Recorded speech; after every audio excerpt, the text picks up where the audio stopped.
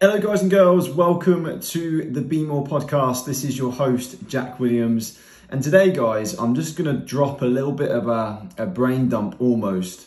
All I really do in this podcast is really just drop my thoughts at this moment in time in my own development journey, because I feel like everyone is on their own journey. And for me, I love to use this podcast as a way for me to really exercise some of the thoughts that I'm going through and try to add value and share them with anyone who wants to listen really. But a lot of it is just an exercise for me to try and really take in some of the things that I'm really learning in this phase really of my life, to try and digest it, metabolize it, and take for action the things that I want to be able to grow and improve. And I feel like we're all on this journey together, right? And I love to use this channel, this podcast, and I have done over the last few years, really. I've obviously brought it back recently. But today, guys, this podcast is all about just some of the lessons that I've had just in the last few weeks. So as most of you will know, I've always got my eyes on a book. Like, I'm always reading. It's something that it's become a habit for me every single day, is to make sure that I'm reading something, right? And I'm at the moment probably reading maybe a book every week, and I'm audioing lots as well. Like I'll probably audio maybe 1 or 2 books a week whilst I'm in the gym, whilst I'm in the car, whilst I'm out for walks. Anything in my passive downtime, I'm typically listening to things. And I know that when I first started to read, by the way, I would think, oh, what I wonder what I need to read. But I'm a big believer that in your life, like if you start to take steps forward, it's like driving in fog. Like you can't see very far ahead of you, but if you just keep your foot down on the pedal and you keep moving forward in your life, you start to see more into the distance. And that's what has happened for me in my own journey, really, of personal life and development. Really, is I might read a book and they'll mention a book that's helped them within the book, or I might listen to a podcast and they'll reference, or they might even interview somebody. I'm like, this guy sounds really interesting, or this girl sounds really interesting. I'm going to go and read their book, because what you can achieve in a book or in a podcast or in an audio book is you can basically get that person's life, their experiences, their advice from however long they've been alive in the space of a book, or in the space of an audio book that you can listen to in the gym or whatever, right? So, and I've loved learning little gems from different people, and at different times in your life, you can take different things in different ways because your perspective is just different. Like I've revisited lots of books that I've read before and gone, wow, I never read that before. Like obviously I read the book, but I never read it in that way before, because my awareness is now heightened because of the person that I've become through time, right? And basically I've had this book on my shelf for, I want to say about 3 years. Like I bought a book called Man Up by Bedros Kilian after seeing some of his content on Instagram and on YouTube, and I liked what he was about. I remember seeing him on a few podcasts, and I listened to a few things, so I thought, I'm going to buy that book. And it's been stuck on my shelf for probably about 3 years now, maybe even longer than that, right?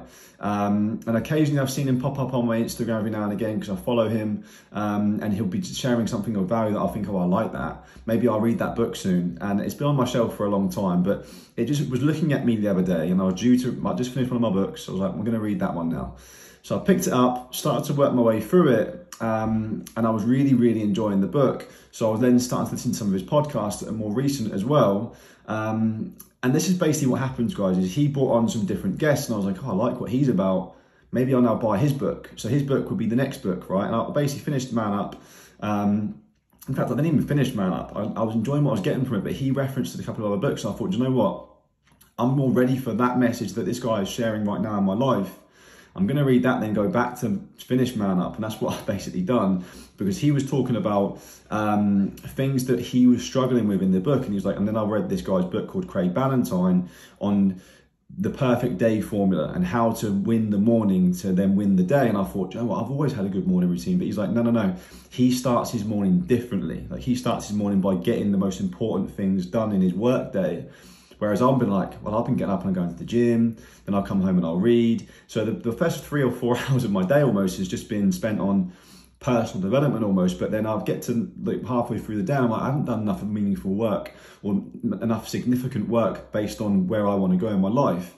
And he speaks about in his way of looking at it, because I've read the 5 AM Club, and that I was basically following that structure, which served me really well in the times of probably from when I was 25 and I started doing the 5 a.m. club until now. But now I feel like I'm ready for the next thing. And this is what Craig Ballantyne was talking about in his audiobook, The Perfect Day Formula. I've been listening to it this morning whilst I was in the gym, and I was like, there's so many golden nuggets in this.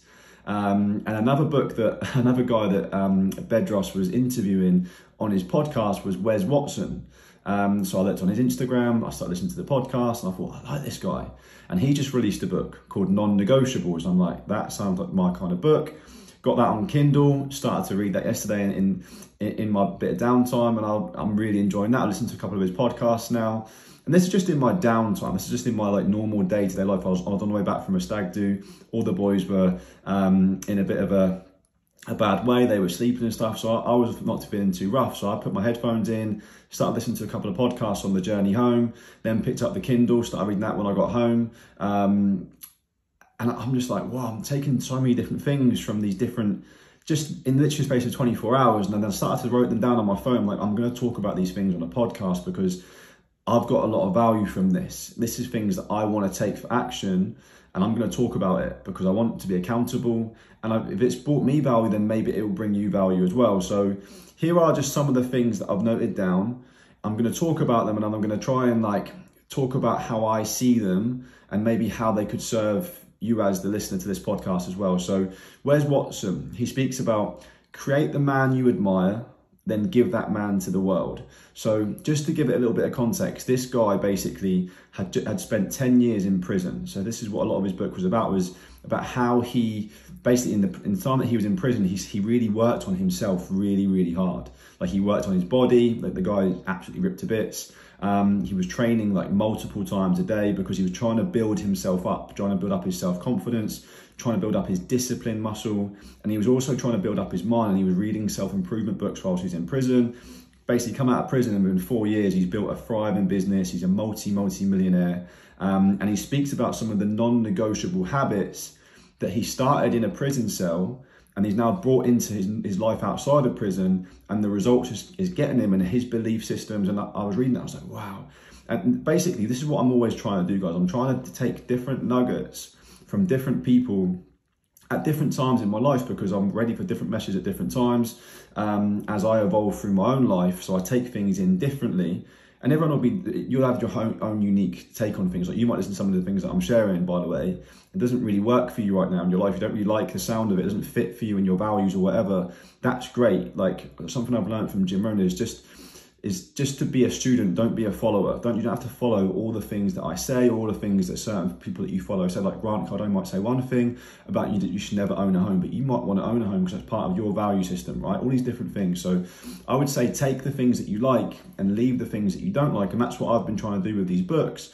And I listened to that when he said, create the man you admire, then give that man to the world. And this guy, Wes, has just built his body up to get the best shape of his life, understood how to get results.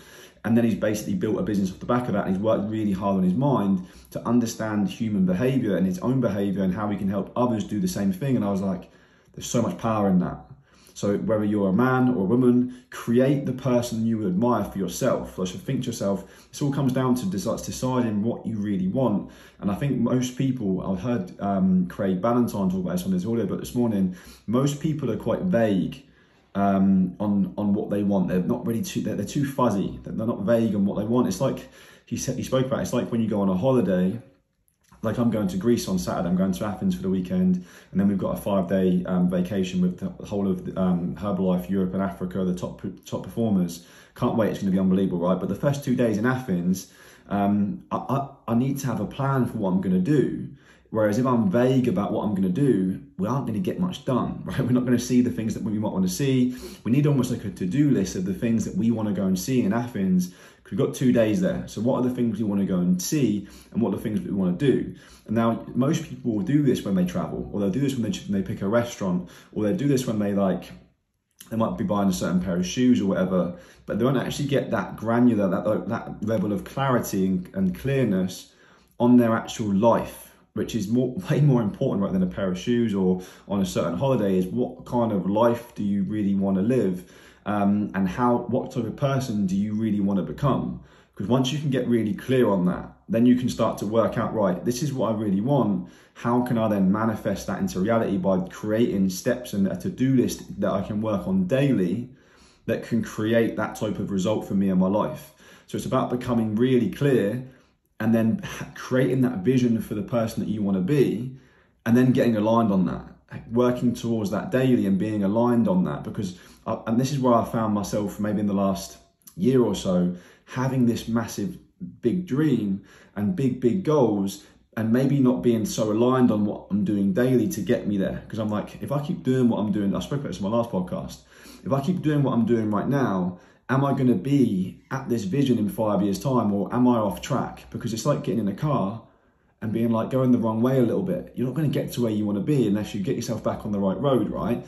So it's getting really clear and having real clarity on the results that you want, the person that you want to become, the business that you want to build, the body you want, the relationships you want, the family you want, the house you want to live in, the cars you want to be driving, like how you want to live your days, like what you want your morning routine to be like, the relationships you want, the people you want to be surrounded by, the masterminds you want to be involved in, etc, right? You just got to get clear on what do you want, like what things do you want. And then it comes down to, right, now I know what I really want. Now what am I willing to do? And what am I also, like what is going to go on my to-do list? But then Craig also speaks about is more importantly almost is what's going to go on my not to-do list, right? Which is a lot of people never really do. I've thought about this. This is really interesting because what things are you willing to sacrifice to achieve the goals? And if it comes to building a not to-do list, what things are you not to do, right? Are you majoring in the most major things? Are you doing the significant tasks and activities that can take you to your goal? Or are you being busy in the insignificant things that aren't going to help you to achieve that desire that you have set out for yourself? So there's a few things there that I thought were really useful. And I've basically been putting these two little books together, being like, wow, I like that, I like this, I like that. Like Craig Ballantyne, for example, gets up at 4 a.m. every day, right? Wes Watson gets up at 2:45 in the morning every day. So these are two guys that get up, they own the morning. They both do different things, by the way, in their morning routine, which is what I mean. Be a student, don't be a follower. Decide how you want to live your life, because these guys have got different goals, but they've created a similar type of routine that allows them to get up in the morning and really attack the day. And one thing these guys both have in common is they are real clear on their vision. They're really clear on the things that they want and the results they want in their life. What else have I got here for you guys? Level up your life for those around you. Now, sometimes people won't do so much for themselves because they don't get clear on what they want, but they want more for their family around them. So you can maybe use that as a reason why. You can use that as like a driving factor for what gets you up in the morning. Because some people are like, oh, how do you motivate yourself to go to the gym? Or how do you stick to a nutrition plan? Or how do you go out and prospect people? How do you talk to lots of people to build a business? Like all these little, how do you get your idea and manifest it into reality, right? It comes from having reasons why. And sometimes them reasons why can be outside of you. Like what are you willing to do for your kids to live a better life? For your parents to be able to become free from the job that they've done for their whole life, to be able to help you through your childhood, right? All these different things, like what are your reasons for doing the uncomfortable until it becomes comfortable, and then having a new like ceiling where you go, right, I need to find new levels now. And this is what everyone does in their own life. This is where I'm found in myself. Like I've been working hard in my own journey, but it's just a ladder. You go through like a ladder of almost like of development. I was going to call it succession, but it's more like development, and you can then see further in the distance. Like if you've got, imagine there being a wall there, the ladder can help you to see over the wall. Then there's another wall, another mountain that you've got to go and climb, and you can only climb it by taking steps daily towards climbing to the top. And it's about having that vision and then knowing what your activity is that's going to move the needle towards you being where you are now into actually where you want to be. Here's the next one. The man who has a certain amount of self-mastery can manifest anything he can visualize. That's so powerful. Like this is what I'm talking about, is by having that visual idea of the result that you want. Like let's use your body for example. Can you really like close your eyes and imagine the type of body that you want to build? Like how do you want your legs to look? How do you want your bum to look? Your arms, your chest, like shoulders, abs, whatever it is. Can you imagine it for yourself? And then it comes down to the man or the woman who has a certain amount of self-mastery. Like, what are you going to do about it? Are you going to wake up and are you going to work out in the gym 4 times a week? Are you going to stick to the nutrition plan 80% of the time? Are you going to reduce the amount of alcohol you drink? Are you going to increase the amount of water that you drink? Are you going to supplement your diet? Like, all these different things, because it comes down to having the visual and really wanting it, and then being like, right, how can I master myself? How can I discipline myself to do this? How can I discipline myself to quit smoking, to stop doing the things that are not making me a good example to my kids, a good example to the people around me, because I want to be a winner. I want to go and achieve the things that I set out to achieve, because I can create it in my mind, I can see it in my mind, but can you manifest it into reality by self-mastery, by discipline, by habits, by doing the work through time? Next, choosing choosing inspiration over instant gratification. This is a big one. Most people choose instant gratification, right? They'll choose the quick meal. They'll choose the easy option. They'll choose the not working out versus working out, because they want instant gratification rather than choosing inspiration, which is your goals, your dreams, your values, the things that you really want. That's what needs to inspire you with what you do daily, not the instant gratification of scrolling through Instagram reels or listening or doing more insignificant things versus doing the significant things that really matter, majoring in the major things rather than majoring in the minor things and then becoming busy, not getting much done. Okay, so that's one thing. I'm almost done, by the way, guys. Hopefully you got some value from this, but I wanted to dump some of my notes on you guys. This is big. If you want others to listen to you, you need to listen to you. Listen to your goals, listen to your purpose, your desires, and go to work on them daily. Like, it's like someone complaining about, oh, this person's not wanting to join me. This person's not wanting to do this with me. Like, this person isn't believing in my product or believing in my mission or believing in my business, right? But maybe because you're not really believing in it, because your actions and what you say are two completely different things. People don't really listen to what you say, they watch what you do, right? So if you want more people to be influenced by what you do, maybe start to influence yourself better. Listen to yourself more rather than saying no to the doing the work, to the majoring in the majors. Like, it's all the same thing, right? But if you want to inspire others, start to inspire yourself. Start to really take action on your own goals and dreams, and then you'll notice that by being a doer, by being an action taker, by being someone who sets big goals but takes big action as well, you'll then start to attract into your life people who are on the same journey, people who want to do big things because you're doing big things, right? And becoming really aligned with your vision, because you can choose your income. Like, it doesn't matter what you do, you can choose your income, but there are ways to do it. But you also choose your activity levels, right? So if you can choose, like, oh, I want to have this certain income or whatever, or this certain body or this certain house or whatever. But then also you're like, your activity levels, do they match up with the goal? Do they match up with the idea that you want to go and, let's say you want to earn 30 grand a month. Is your activity levels in alignment with 30 grand a month? Because you also choose your beliefs. And activity, by the way, comes from your beliefs. If your beliefs are, I can do this, these are the tasks that if I do over time and then duplicate that, I can scale and then create this possibility in my life, then that's what's going to drive your activity to go and get the job done. And you also choose your limits. We are all choosing, whether it's conscious or subconsciously, our limiting beliefs, what things are limiting us in our life. So you choose your limits, you choose your beliefs, you choose your activity, you choose your income, right? So you have the choice. What are you going to choose? That you can choose whatever the things you want, and you will manifest it, right? Whether you choose good or bad, you're going to attract that into your life if you're willing to back it up with the actions, right? And structure equals freedom, right? This is something that Craig Ballantyne was sharing today. I learned this before from a book called Extreme Ownership by Jocko Willink and Leif Babin, right? They spoke about extreme discipline equals extreme freedom, right? Because it's like, here's an example, by being disciplined with your health, by eating healthily, by sticking to the right amount of calories that you need to consume, by training daily or whatever it is, working towards your goals, by being disciplined, that creates freedom for your health. Whereas if you're not disciplined and you eat rubbish all the time, you don't exercise and you neglect the important things like good sleep, by good recovery, by good hydration, then you're going to have problems in your life. You're going to have potentially heart problems. You're going to have a whole ongoing list of problems as a result of not being disciplined in that area. Same when it comes to finances, right? Are you going to be disciplined in the way you not only you earn money, but then you keep it, and then you invest it?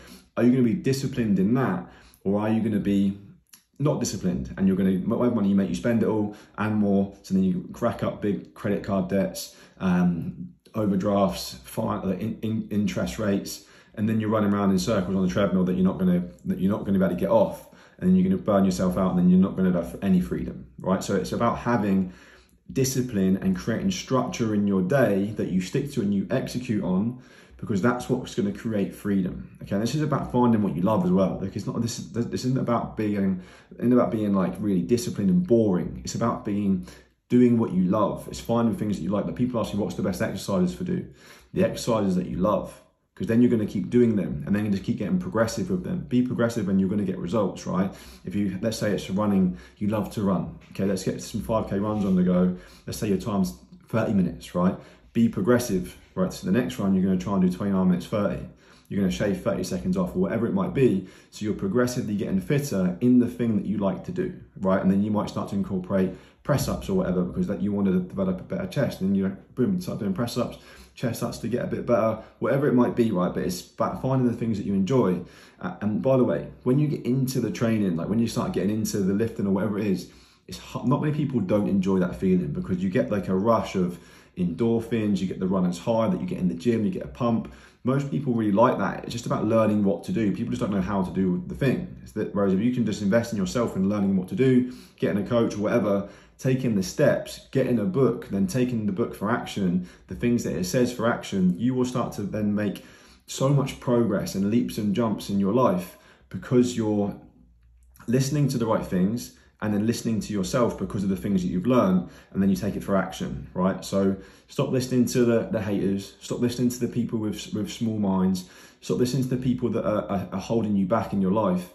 Listen to your goals, listen to your dreams, listen to the right mentors who want to help you get there, and start to take the things that you've maybe listened in this podcast that you've liked for action, to start to achieve and start to create the man you admire or the woman you admire, and then give that to the world. Because in your life journey of achieving the things that you want, there'll be lessons that you'll then be able to help others. And imagine if we can all become the best version of ourselves, there'll be lessons in that journey that then you can share with the next person, so they can then become the best version of themselves, because they might take little bits from it, like I've been talking about from these different authors and these different people who work in business that I'm trying to take little bits from. How can I then try and take bits from that into my life? I've been doing this throughout my whole life. Some of it's been subconscious, by the way. Like I was doing it in the gym. I was taking things from what I wanted from certain people who had the body that I want. Now I'm doing it in business, and then I'll be doing it in relationships. Then I'll be doing it in as a father or whatever it might be. I'll have different goals in my life at that time, and then I will find the resources to help me to shape my behavior, to shape my understanding and my activity to get the results that I desire, right? Because that's the game, right? Your goals will always be changing because life's always changing. But as long as you're a step ahead and you're proactive rather than reactive, you can always set the sail in the right direction to keep you on the path to get into the destination that you desire. And just know that it's the journey that's the enjoyable thing. Like, I'm loving this journey. Like, I'm really enjoying the steps that I'm taking, and the struggles as well, by the way. There's a lot of joy in the struggles, because it's helping to shape me. It's shaping your character, and it's helping you to become the person that can achieve the things that you really desire. So hope that was valuable for everyone. I will be sharing this on multiple platforms, like on my podcast, which is on not on SoundCloud, it's on Spotify and on Apple Podcasts and on Anchor as well. If you listen, wherever you listen to these podcasts, please do give me a review if you haven't already. I'm also going to share it on YouTube for anyone who likes to sit and listen and watch at the same time. So all the best, guys. I'll be back soon with another episode of the podcast. I hope you got value from this. If you did, please maybe put a screenshot onto your Instagram stories, tag me in it, and then maybe message me of what you got from it. That will mean a lot to me. And let's all be on this journey to becoming the best version of ourselves and achieving the things that we really desire. Cheers, guys. Speak soon. Bye-bye.